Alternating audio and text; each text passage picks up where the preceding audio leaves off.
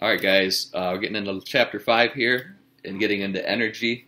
Lesson 5.1 is potential and kinetic energy 1. We're going to spend several lessons on this obviously here. So here's the equations. PE, potential energy, mgh, and that's actually gravitational potential energy because there are different types. There's, compressing a spring, and potential energy is another big one. There is like potential energy in gasoline, you could say, but this one is just based on, hey, if we lift something off the ground, it has potential energy, so height. And then kinetic energy is always going to be 1/2 mv squared. Okay, so your examples are going to say draw out a scenario like somebody dropping something off from a certain height. So if you want to draw this out here, I have a 20-meter cliff and then a 3-kilogram rock, and this guy is going to drop it, and we're going to look at the energy at different points.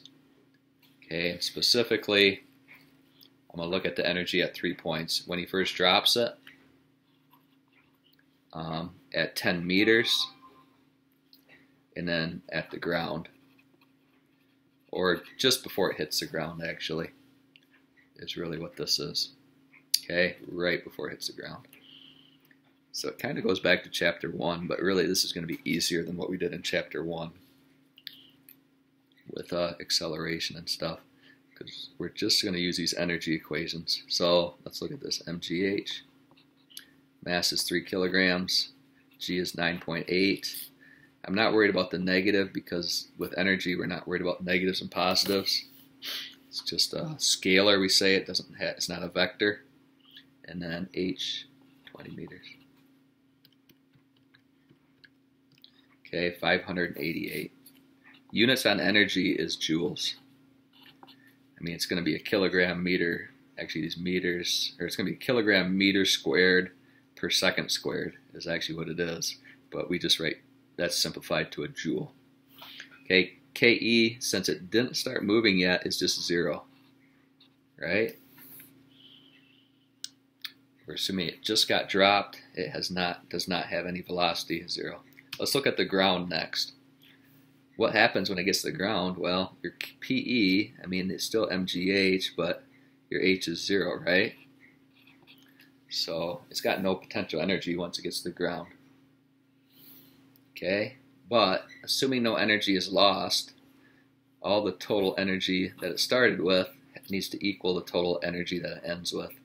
So in other words, I don't need to calculate out the speed here like I did in chapter 1. I can just say, hey, it's going to have 588 joules of kinetic when it gets to the ground, assuming no energy is lost. In other words, no air resistance.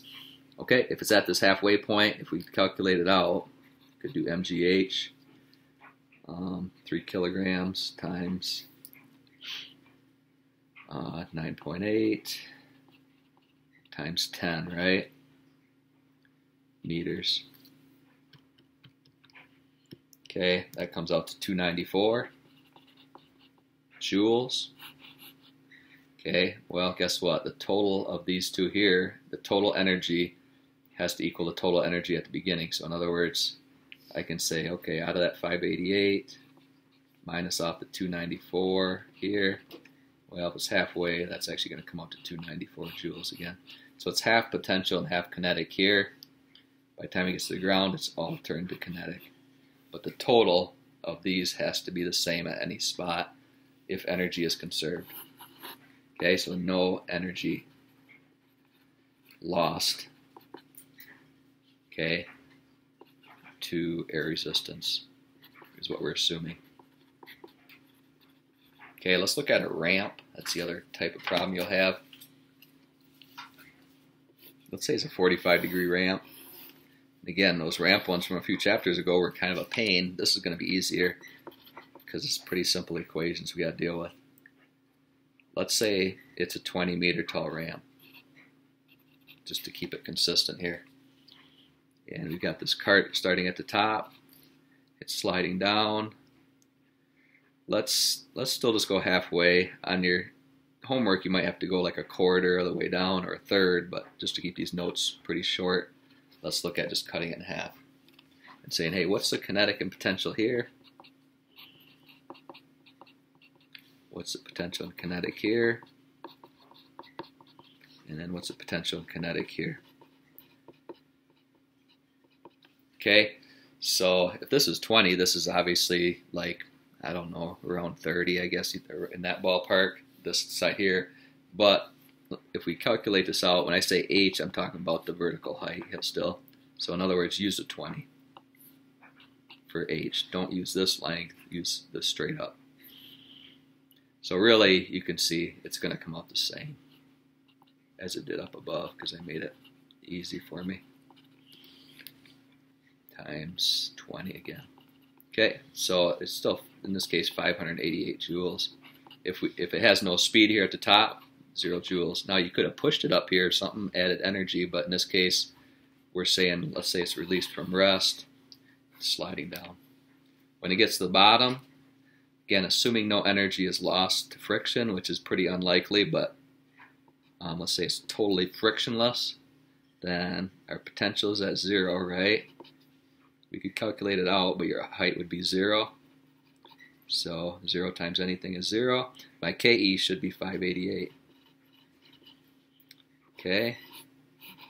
And guess what? At this halfway point, what's the height going to be here? Well, by similar triangles, it's actually 10, right? So again, use that when you calculate it out. I mean, but hopefully it's pretty obvious to you that it's going to come out to be the same as it was up here, 294 joules. Okay, so again, this will be 294 here because these need to add up to be 588 total. Okay, that's kind of the big thing. I mean, I'll show you one other quick thing if you want to see this, because this might help you on one of the problems. Let's say you throw something up in the air, and you know, let's say I throw it up with a velocity of 20 meters per second, and let's say the mass is still 3 kilograms. And then let's look at maybe after 2 seconds what's going on. Okay, what's this ball doing? Okay, so what's the PE and the KE here? And then what's the PE and the KE up here after 2 seconds? Okay, and again, it's going to be easier than what we did before. PE, MGH, well, H is 0. This is starting out with no potential energy, we're assuming ground level is actually here. Okay, it's a little weird, but let's say this is 0, where he's throwing it from. KE, let's calculate that out now. Remember, that's 1/2 mv squared. 3 kilograms times 20 meter per second squared.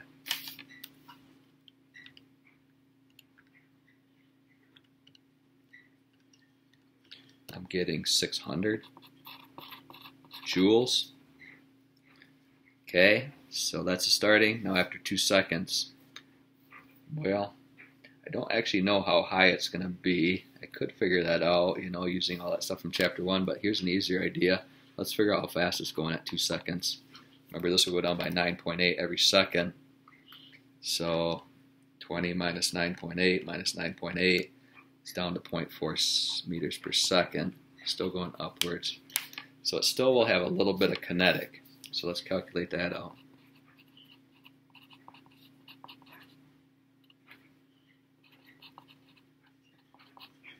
Not very much, but it'll have a little bit of energy, kinetic energy yet. So 0.5 times 3 times 0.4 squared. I'm getting only 0.24 joules. Okay, so you say, okay, what about potential? Well, I still don't know how high it is. How can I find potential? Well, the total energy here, right, is 600 joules. I need the total energy between these two to also be 600 joules. So in other words, do 600 minus off this 0.24. Really, you're left with what, 599.76, I think, joules. Okay, so the big idea again is, hey, the total of the potential and the kinetic here, same as the total here. We're not losing any energy. Energy is conserved, so that's kind of makes it easy to do a lot of these calculations.